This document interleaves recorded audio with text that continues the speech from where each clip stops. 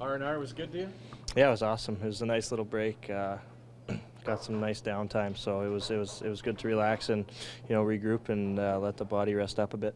Tyler, you have a chance to watch much of the Olympics? I know you guys were down south. Yeah, no, I watched quite a bit of it. I mean, some of the games were a little early for me, but I've been watching as many games as I can, and particularly been watching the guys that play on our team, like Cooley and Phil and JVR, and they've all been doing well, so it's nice to see. Do you think Phil's taking his game to yet another level, or is this just a continuation of what you saw here? I mean, we all believe that he's able to do it in here.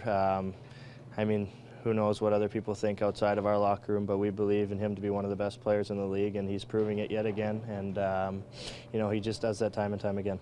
Were you guys lobbying Randy at all to delay practice a bit today to watch the end of the game? I was thinking we might get a little delay, but it was nice to get out there. It felt better than I thought I would, and I think a lot of the guys were saying that too, so it was nice to get a little team practice in. A little split with Friday's game, Canada, USA. Yeah, it's going to be an exciting game to watch for sure.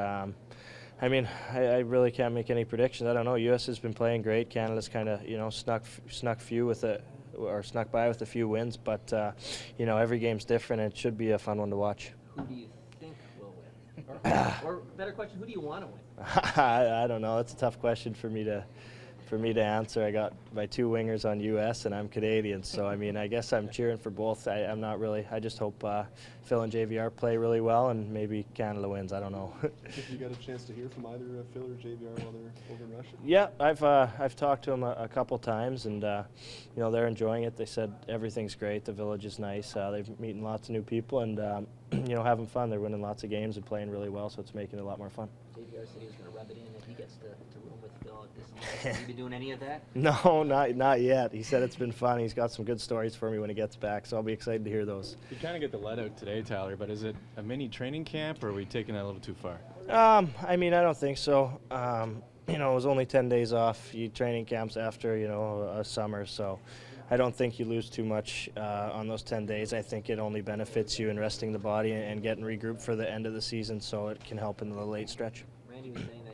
Pavelski seems he's a similar guy to you, and maybe that explains part of the success they've been able to have right off the hop there. Do you kind of see that and maybe explain some of that? I mean, I don't know. I haven't watched that closely. Obviously, Pavelski's an unbelievable player, as we've seen in the NHL for countless years now, so I don't know if I'd put myself in the same class as him, but I think any guy you put with Phil and JVR has the ability to have success. They're two unbelievable players and easy guys to play with, so I mean, I don't really think it matters who it is. Where are you going to watch the game Friday? Do you have any idea? I know you got the outdoor practice early, and then I guess it's noon. Yeah, probably just at home, just relax and cheer on those guys, and hopefully they have a good game.